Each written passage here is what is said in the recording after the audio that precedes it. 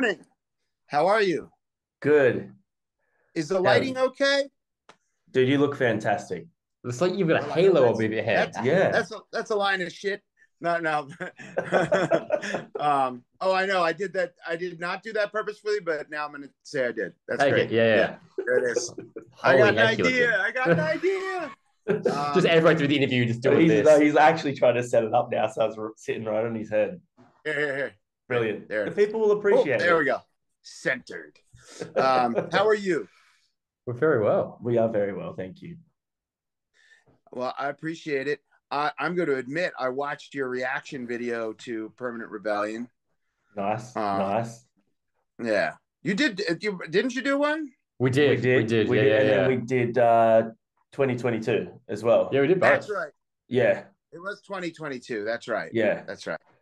The fact that you even took the time to listen to it, but I just appreciate when everybody does like that because you get to see what somebody's reaction is on the spot, and it's super honest and it's super right there. And I like it. Yeah, I love that. It is a different era of music consumption from both like a artist standpoint, because you get to literally watch the fans as they react to things. Yeah. But also from a like journalistic standpoint, we found that it's so interesting now seeing people like at shows coming out and being like, I saw the new track drop, but I'm waiting to watch your video. Like people are waiting to see. That's how they gauge their own taste in music now, rather than like reading a magazine and being like, it's 4 out of 5 stars for this. So There's the plus sides to it and there's the downsides on our end. But I mean, there's like some way that I've kind of gotten used to it where I try and embrace it more and understand that it's all a matter of who's doing it. You could tell that you guys are putting a lot of thought into it and that you're actually fans of music. You're actually giving deep thought to what you're hearing, what it means, whether you like it or not. It's honesty in what should have always been in reviews and stuff, but a lot of journalists had what would be the right word? They were exposed to certain things, so they have like their own preconceived notion of what it's going to be. Yeah. And when you do a reaction, you didn't sit there and listen to it 5 times already. You know that somebody's getting their real opinion. yeah, That's well, it. So, And with a first reaction as well, it's interesting. So my issue with like the traditional sense of journalism and written media and reviews and things like that is that you can literally only read the words. You can't take any interpretation from their mood, from their vibe, from the mannerisms and the tones in their voices. You know what I mean? So you could read something and the guy might be saying, yeah, this is pretty good, but it might sound like they're saying this is total shit. And yeah, whereas when you're watching a reaction, you can just say this is total shit. it's not so black and white, you know what I mean? And the other thing is with a first reaction, like it's also the thing that gets me with us is it's difficult because I'll watch a video for the first time and I'll be like, yeah, it was okay. And then I'll go back and listen to it and I'll get more from it. I'll be like, oh yeah. And then it'll grow on you because some music hits you straight away. Some grows on you. Some you watch the first time, you go, that was sick. And then you never listen to it again. yeah. That's why it's an interesting concept. It's one I back fully. Seeing people's actual first reaction to things. I love that. I will admit, and this is not to blow smoke, but I've actually gone back and listened to the 3 singles you guys released so far quite heavily. You've killed it. It's a really refreshing sound, and it shows a bunch of very talented musicians just seemingly playing for passion, which I think like comes across in the music, which is sick. Well, that's you're nailing it. That's exactly what it is. You know, even the stuff so you can hear that we're like reaching out to each other, even though we were doing it through, remote ways and stuff, writing. But I mean, there were the times where we got together too. So it's a mixed batch. But I mean, the difference with this whole thing is it really was formed through the remote world, through the internet. Like, there's a lot of bands, counting other bands that were all in and stuff that did albums during this. There's no doubt about that people had to adapt to the remote and, but we are dealing with us starting we started this band that way. You know what I mean? And what's cool about it is there's both elements of what we are as that band just remotely, and there's elements of when we got into the room and we're like, oh, this vibe's here too. What a relief. We love it, you know. Did that completely change when you guys finally got in the room together? Did the songs that you had written remotely kind of just change, and you just go, oh, this is taking on a different persona? It's so cool because a lot of them, for the most part, stayed the same. A lot of them were pretty identical to the demos. It's just Will Yip brought, you know, the production to it. And, you know, there are some things like there's a song called Grifter that's on the record. And, you know, that one just started with a random, like kind of kooky riff I had that was in drop D. And, you know, I kind of just sent it as a group of riffs. And, you know, while depending on who it came from, that's really how a lot of this stuff was for the most part. I mean, it could be Tim just sending some bass stuff around, and which was really cool. And we can get back to that, but I've never really written to, there's a bunch of songs on the album that were written. We wrote to the bass, you know, he just sent a random bass part and we started writing guitars to that, you know, and sending, it's just who sends the canvas first is really the game. And then everybody just starts throwing paint at it. You know what I mean? It's a fun way of doing it. It was cool. It doesn't always work. We found a group of people that it works with. So this gets back to the original question is like, we got in the room, that vibe could have been missing. Yeah. Like it could have been like, oh, we're all around each other now. And no, we started just as much creativity. I mean, we have a whole group of songs already, some from when we were working on Past Lives, but some from every time we've been together, you know, to rehearse or to get ready. You know, we did the Bomb Squad live at Dreamland. We did a session for that. And a majority of the time we'd be in between, you know, like we did a few takes of Bomb Squad itself, but we were working on all other stuff in between it and not the stuff for Past Lives. You know, we were working on new stuff. And so it's a constant creative flow. And some of that might be honeymoon period, but I say, you know, let it be then. Yeah, hell you know? yeah. Make the most of that honeymoon period. Embrace it. Yeah. Get productive, baby. Let us keep fucking. That's what I was trying to say. I'm so glad you got. Shit, I might not dirty. You can say whatever you want, dude. Oh, lovely. We encourage the in-group fucking. That's fine. Yeah. Okay. Yeah. No. If we're having a blast with it. You know, I'm about to go out and do these shows with these guys. You actually caught me right now. I'm packing my bag. I'm doing this. I'm headed to the airport. You know, I found out that I could do this. I know you guys have already given time to this band, and you know, I can't thank you enough. And I know the band feels that way. So, we appreciate you taking the time. Dude, we hope you can as well. Man, we love that. Over there. We've been like fans of all the bands that, you know, you guys are in for so long. So it's really cool for us to see, you know, so many bands that we listened to for years and years and years, like take members and create something so cool. And I've always wondered when you know, like you guys have all been in well-established bands. How is it, you know, personally for you, like starting over and going into a new environment, you know, and do you kind of have to unlearn all of your previous experiences, or do you just kind of go with the flow? Well, with the album itself, while it was going with the flow, it was sending each other what stuff we were feeling at that point. Like I said, there was a constant flow of music, you know, and it wasn't for anybody. Like I could send like 3 riffs and everybody only starts fucking with the one, you know, and I'm not going to go, well, you didn't like those other 2, you know, there was so much flow that nobody could like be, you know, I guess the best word, Frank uses this word a lot, precious about anything. It was more being just excited that there was so much to work on, you know, and it was what you drifted to because there was no shortage, right? Yeah. So if everybody wasn't messing with the one thing, I mean, it became an addiction too, because it was like, if nobody messed with the one thing that was sent, what be it like a bass line Tim sent, you know, or Frank sent a riff or I sent a riff, then I would just look, you know, I would look for the last thing sent that was the most fleshed out and work on that and add my guitars to that. It was kind of like, what is in here to work on right now? You know, like, all right, nobody's added to this thing yet, but what else is there? Oh, wow. You know, Frank put these guitars down to this thing Tim sent. I'm going to add some guitars, you know. Oh, Tucker played to this thing that I sent. Well, maybe, you know, it's just, it was really cool. So, and that happens when we get in the room together too. How I'm did sorry it, if I went off. Did I no, go no, no. off? You Little answered it, answer. and That's what people want, man. we want you to go off. Please do. Oh, okay. How? Yeah, it was Why like, this? it's more the difference. What was that? Well, like you said, like you guys seem to have like a very genuine, like, oh, cool, you did this, now I want to do this. Where's the foundation from that? Like, why are these members?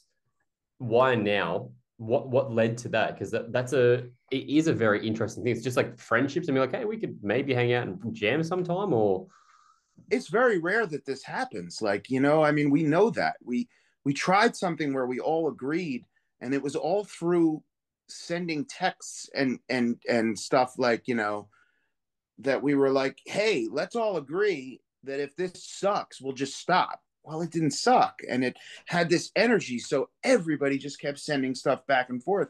And then it kind of became a lifeline. Like, yeah, cool. you know, the COHEED record was pretty much done. That was all, you know, it was like, I think that, yeah, like we were preparing to do shows in certain ways, but we're all creative and we wanted to keep being creative.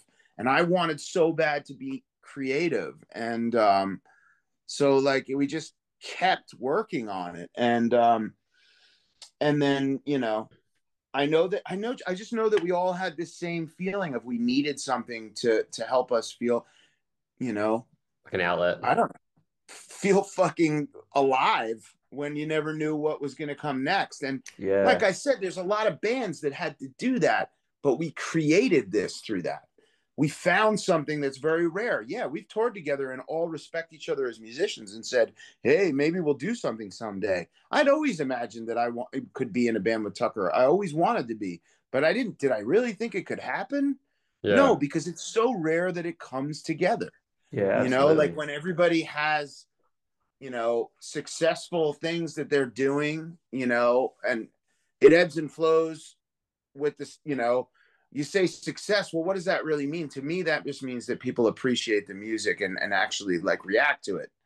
Back to the whole reaction thing, you know, when people care to like even give it a shot. So we're all lucky. We've been part of these things where people care to do that.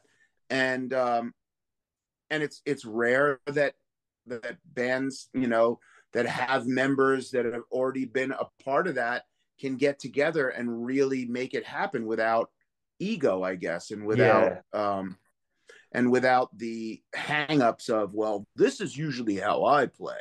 Yeah. No, I usually play the lead. I love when I send like a rhythm kind of thing and then Frank writes some leads. I love when I write some kooky leads to something Tim sends and then Frank writes a lead on top of that, and somehow that still works. I mean, you know, in the other musical, you know, life I have, like clearly there's no boundaries in that world either. So Yeah. I'm open to that.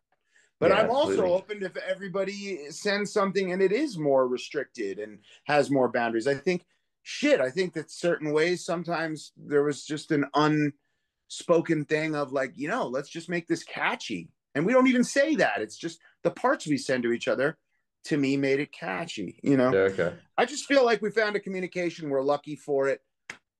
In a rare occurrence, we found it also through sending stuff online, you know, because without the communication, like that's hard to find, you know. And in the middle of the pandemic, we still found that and formed something.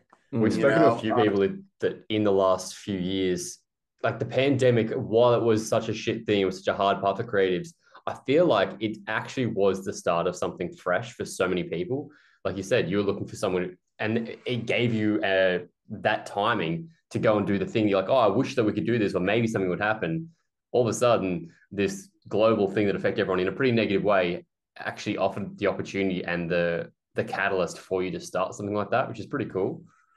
Yeah, I mean, I could be really simple about it too. Like, I think that what we all gave each other was a place to come and feel good, better about ourselves, creatively, musically, without the pressures and expectations or, you know, anything that from our prior worlds. It was everybody wanted to be a cheerleader for each other because we all kind of understand that we've been part of things for many years in our other worlds. Yeah. That we could come together and basically almost be a sonic therapeutic session where we can, exercise some of our feelings, like, and be able to do things without anybody saying, you shouldn't do that. That's not really going to work here.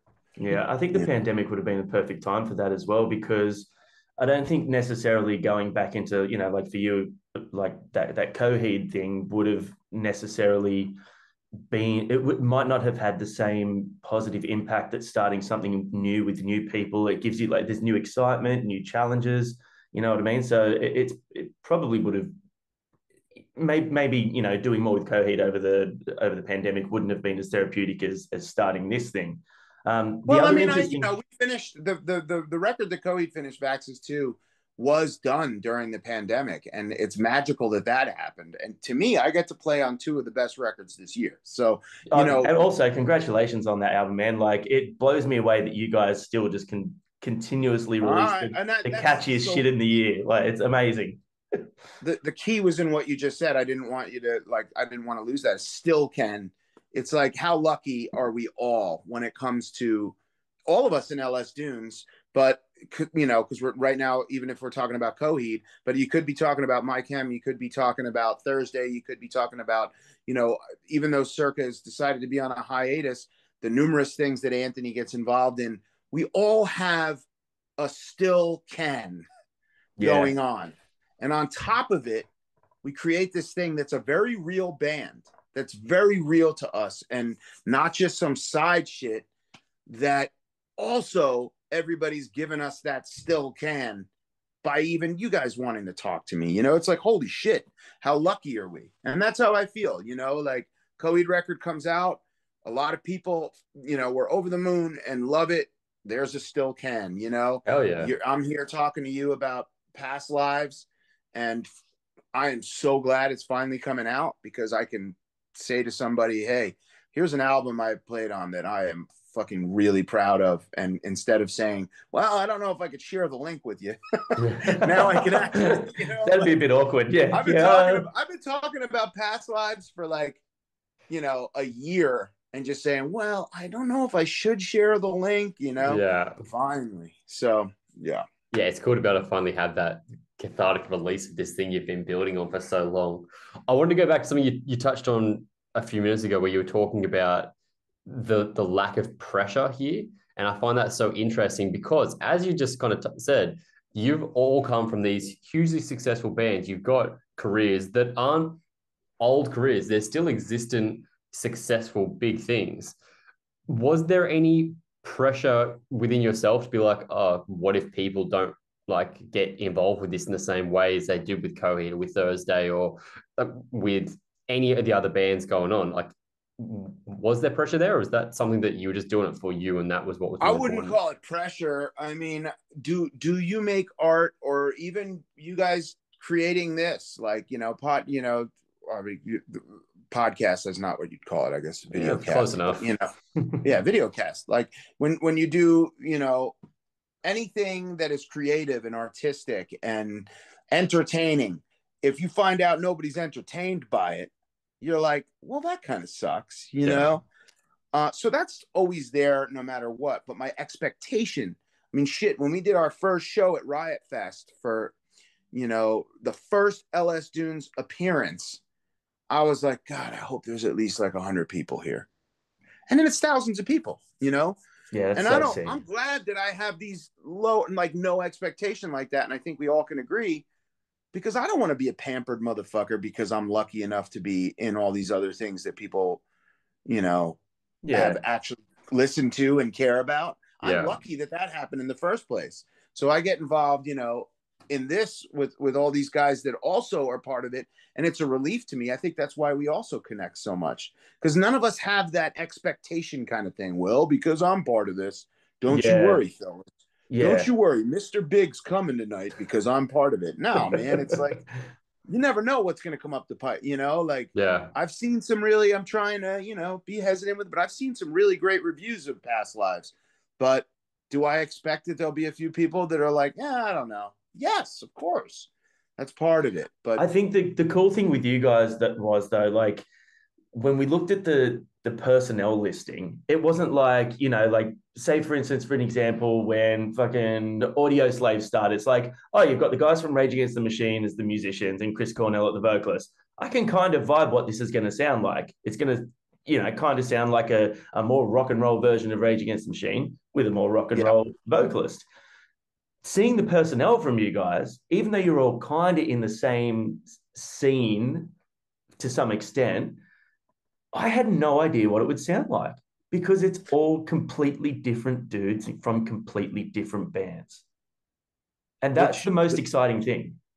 I like that.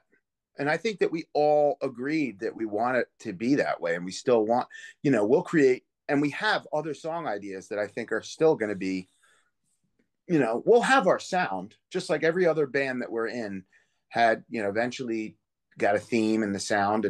But I mean, I think all the bands we're in, there's the elements that you can hear, but everybody's always experimented with different things. And the same will go for LS Dunes. Yeah. So there'll be things that we'll develop and have already in certain new song ideas that we have that I'm like, wow, this will be kind of left field for some people. But you know what?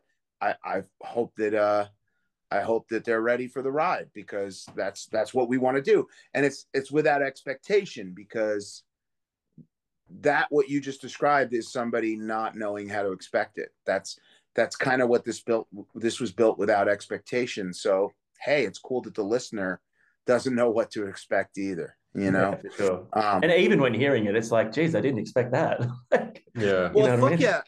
And that's kind of why, like, maybe I can explain it here. Hot off the press. I haven't been able to, I was thinking the other day why a lot of people, it's gotten to the point also where sometimes I think people think we're being like, a little bit, I don't know what the right word to say is, but like, we're being fussy about saying, well, we don't like being called a supergroup.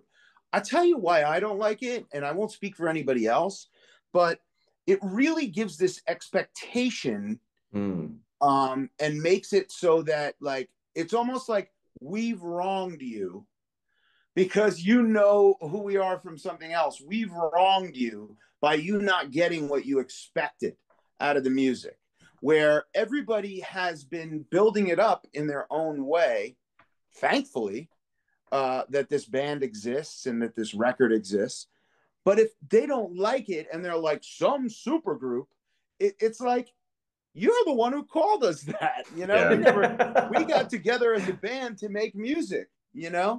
You're giving us, like, it's almost like an invitation for trolling. Yeah. Well, there's the soundbite. We're not a supergroup. Like, what's that? That's your soundbite right there. We're not a supergroup. Yeah. Well, we're not a supergroup because we're not trying to throw that at people. We're not trying to say, hey, just because of, like, we made music together because we fucking tried it and it worked, and we can't stop because we love making it together. Yeah. So it wasn't some like, hey, you got an extra cape? Like, it's not like fucking, hey, anybody got another set of superhero boots? Because I was just hoping to see you in spandex, to be honest. Anthony's coming over. Oh, you don't want to see that right now. Working on it. But anyway, so it's like, it's just one of those things where nobody's being like a fussy, fussy Precious. Nelly. Nobody's being, about like, cool, I appreciate that you think that we're all like some, super group thing, but you're the one throwing that at us. And it invites all these, people to troll us and say, I don't think that. You get all these people that go, how come they saying this is a super group? These aren't even the most popular people in their band. You get these people like, and it's like, oh, come on, dude. Like, the ironic thing about that, if either of you left your respective bands and someone replaced you, they'd be saying it's not the same anymore. Oh yeah, I know. It's like, it's so funny. But that's how people, then you go back to like, hey, you could complain about shit like that, but then you're in the position that that stuff's actually happening. So it's like, all right, choose your battles. You know what I mean? Like, so it's hard because like we've had all these different journalists, you know, that's like the headline. It's either supergroup or don't call them a supergroup. And I'm like, oh, now it's making us look like the jackasses who are like, don't call us that. And it's not like, hopefully I've explained it kind of well here, you know, like, cause I'd like it to be explained without it sounding pompous, you know, cause it almost looks like that a little bit when people see a headline that says, don't call them supergroup. It's like, no, it's not like we're not honored that somebody thought that, but there's going to be countless people that don't think that. So we're a sort of supergroup. Yeah. But there's going to be countless people that don't think that, like we don't think that. We are a band. You know? Like, that's it. And so you guys would have known, like, we're a band and we make music that we love together. So why, you know, you're putting pressure on us too. Well, you guys would have known more than anyone after years of being in the music industry. Like, just because you all have successful bands coming together, there was going to probably be more expectation from a lot of people. And you guys, more than anyone, would have known that you still had to start from the ground and build this thing up and earn fans and you know, earn their understanding of your music. Quite honestly, I'm blown out. I'm blown away. I'm blown out. That didn't sound too good. I'm blown away that it's like it's as much as it is. I really am. And I'm not kidding. Like that it's like, holy shit. Like, you know, I think that everybody is. We're like, wow, we did this because we love it. And here we are, you know, all, you know, I'm able to talk to you and I'm able to talk to people that actually are like, well, it is, you know, they like it. And that's amazing. When you guys first started the conversation, you first started the text, you were sharing stuff across, was there any like vision for what you wanted the sound to be for the band? Or was it just, let's get together and riff it out and see what happens? I sent what became a song called Antibodies as a group of riffs. Tim reminded me the other day that it was kind of arranged. I know that they added, once they were in Will's studio, he and Anthony, or no, I think we added a bridge together in pre-production, but he said most of the song was there in the riffs I sent. But I do remember being excited by that aspect of sending a bunch of stuff and already getting Tucker's drums back. Then all of a sudden there's Tim and there's Frank, you know, and it was like, and Frank sent an idea and I sent some guitars and, you know, same thing, went down the line. Tucker has drums on it. Tim's on bass, and everybody just being so excited that with just these first couple of ideas, Antibodies being the most fleshed out. And the first one that, you know, I don't know if you know the story yet, but Anthony was, you know, pretty much like our choice before we even knew that he approached Tucker. But when Tucker told us that he had approached him about, you know, doing some vocals, I was like, well, how are we going to try it? You know, and we decided just for the hell of it to see where he was at by sending him, and it was Antibodies, the demo, sending him that and saying, and Tucker said it was some of his friends from town. And so Anthony was like, wow, you got some, it's cool. Cause that he said this, it was like, wow, you got some, you know, some talented neighbors or some shit like that. And so he sent these vocals and it was like, oh, that's it. It's him, you know? Yeah. And that was the first song. That's like the first song when we discussed it. That's the first song I sent out riff wise. And that's the first song that had vocals. And then the sound, like I said, some songs were sent just bass and we wrote off that. Permanent Rebellion was a riff that Frank had on the last minute of the first day of pre-production. Last minute of that day, he had the guitar riff and I was recording guitars in the other room and I could kind of hear the riff. And everybody was like, what is that? They started building the song. And then I got involved and got some ideas on guitar. I think that I went back and wrote a lot of my guitar parts just in my little studio here in Nyack. And that's what became Permanent Rebellion. And all these things are then handed. So you ask how it was, you know, how the sound is kind of, you know, where the foundation's coming from. Well, what's interesting about it is the foundation for a lot of these songs came later when Anthony wrote his vocals to it. Yeah, and it was cool. He was adapting to songs that we had already built and writing melodies and lyrics, which he did amazingly. which had its own vibe. Mm. But then you take a song like, oh no, I lost you for a second. You take a song, like a Grifter, which was a group of riffs, and he and Will took the chorus and turned that into a bridge, and the bridge into a chorus. Yeah, right. Oh, wow. Arranged it that way. So there was that nudging. But that's why I can't wait to get back in the room with the guys, because we're doing stuff the other day and we just start riffing on new things, and it's like I can't wait to build it that way more.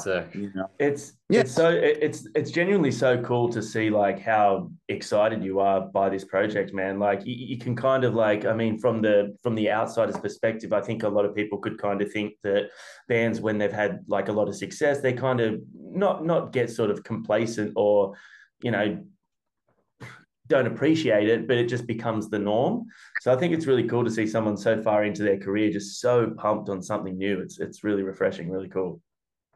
Yeah, no, I appreciate that you can see that. Even off the back of, as you said, like Vaxxus 2 is such a fucking strong album. Like I was like, I've been jamming that so much when you guys released it, and was so pumped on it being like this sort of new wave of Coheed, kind of pun intended. I was like, good way to describe it. Yeah, for sure. To have that passion for something when you've just released something so big and successful is, it's astounding. And it shows, one, probably the depths of your creativity.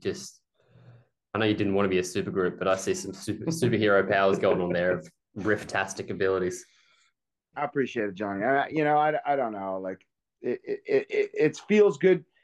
I think for me personally, it's more the expectation of hearing that word and thinking, God, well, you're doing that. It's as opposed to not being honored that people think that. And so, like I said, I don't want people to go, oh, they're being so particular about that word. I mean, it's fucking amazing that people want to call the band that, but yeah, it's a real thing too. So I feel like you've earned it. You've all, respectively with your own bands, earned the title of that. Yeah. If you were in a band that's been around for 2 years and then you had some moderate success, but like fucking how many Coheed albums are you in now? I think you've earned your stripes. I think everyone has in the band. So how many it is? Is it 11? Let's just count it. It's a hot damn. It's a lot. Yeah, 11 or 12. Vaxxus 2. Oh, don't. Now I'm going to be. Yeah, I think it's 11 or 12. I would have to look. Man. Okay. Excuse me for a second. I got to check this because I remember hearing Delirium Trigger like when that album first came out. Man. I could do the old count on the hands. You got second stage. You got In Keeping. You got Good Apollo 1. No Rough for Tomorrow. You got You're the Black Rainbow. Then there's Afterman. Afterman I consider one record, and then you got Color Before the Sun. Vaxxus 1 back. It's 9 records. It's only 9 records. Oh, is that all? Only 9? Boring. Yeah, but I mean, I said 11. What did I say? 11 or 12? Hey, well, you did say you count tours. What? Yeah, and then just countless tours and 100%. And I just noticed as well when I was having a quick look on Spotify, going back to Second Stage Turbine Blade, it's like the 20th anniversary of that this year. It was, and we celebrated that a lot. But we're coming up on the 20th anniversary of In Keeping Secrets, actually. That'll be next year. So that's bring it to Australia. Yeah, bring it to Australia, please. Thank you. Well, yeah, we'd love to. Honestly, we did do an In Keeping Secrets tour, and this makes me feel much older because it doesn't feel like that long ago. But on the 10-year anniversary of In Keeping, we did a full-blown tour of In Keeping. But I have a feeling there'll be a lot of celebration still of In Keeping because 20 years is a big milestone. That's huge. For a huge album. Like it's a very well earned. I feel like it's a seminal album in there. Yeah, 100%. That's the band that got me into you guys. I was as an older guy. I appreciate you guys saying that. It's an interesting as an older. I heard like a section of a song the other day, and I was like, I kind of remembered a lot, and I was just like, wow, like. Didn't really understand what was going on at that point. Didn't have much confidence as a musician, but I just was willing to play whatever I could and try everything. But it's interesting now as an older person to say, we did okay for, we were kids, we did what we were set out to do. you know. Hell yeah. At Cool. that point, we ain't dead yet. None of us. Yeah. And that's why with past lives and, you know, everything we got going on, I just couldn't be more excited. I'm so lucky, you know. We don't normally do this, but tomorrow night's the first night we get to play a full set. So hell yeah. Dude, that's so exciting. I had a question on the back of past lives, and we don't normally like ask like where do titles come from and name stuff, but is past lives a reference to you've all got past lives in previous bands, and that's where this has come from? Kind of. It's multi layered. You know, it was like actually an onion. it was an option for a name, which also what you just said was part of, you know, exploring that option. It was kind of like, this works on many levels: our past lives in the bands, our past lives of being together on tours, you know, even just on a deeper level, our past lives, you know, musically, just for all of us internally. There's numerous different reasons, but now it worked so well. There's another side it works so well, and I haven't even told the other guys about this, but that I consider to work so well is because when we recorded a lot of this, it does think about how the pandemic feel and how we're kind of back now in the world. That feels like a life in itself, you 100%. Know. So that's my newest take on it. That gives it even another layer for me. Yeah, it's like, you know, this album's always going to be something I am the most proud of in my life because of where it came from too, and how 100%. You know, and how it was in this other way of life, you know. Well, we know you're a busy man. We'll let you get going shortly. Back and to go out there and celebrate the record, you know, that we've been talking. So, but before you go, we're going to ask you a couple of would you rathers, right? They're very important questions for the channel.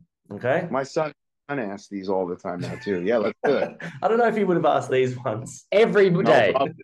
Every day for the rest of your life, for your future life, you have to wake up with one of these two songs. It's your wake up, your alarm tone every single day. You've got Photograph by Creed or Nickelback. Arms Wide.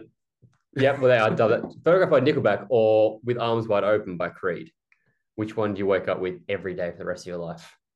I just would do Photograph, just because I would at least figure I have the comic relief of every time the Johnny head thing. And I look, what the hell's on Johnny's head? Is that what he says? Yeah, look at the photograph. Yeah, I would go with that. God, you know, I thought you were going to say Photograph by Def Leppard, and I was going to be like, what the fuck's the problem with that? Yeah. But Jesus. No, we're not making them easy for you. Yeah. That was a tough one. And no disrespect, because thousands upon thousands of hundreds of thousands of people would kill to have that as their everyday song. But 100%. Yeah. All right, now the last one. This is the big one, the divisive one, all right?